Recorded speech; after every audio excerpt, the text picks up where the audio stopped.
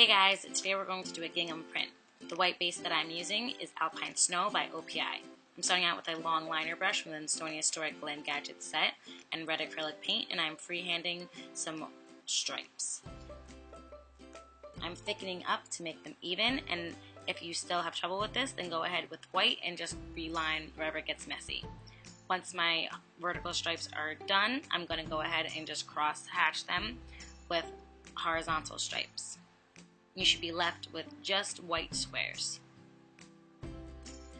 Once the horizontal stripes dry, I'm going in with a darker shade, and I am using the detail brush that is also from the Stony Historic Blend Gadget set, and I am using that darker shade to add in squares wherever the lines intersect.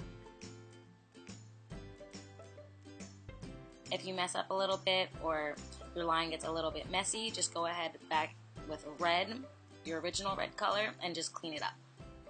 Wait a few minutes for everything to dry and then add top coat. I'm using HK Girl by Glisten and Glow. If you recreate this look, please tag Maelstrom Inspired on Instagram so I can see.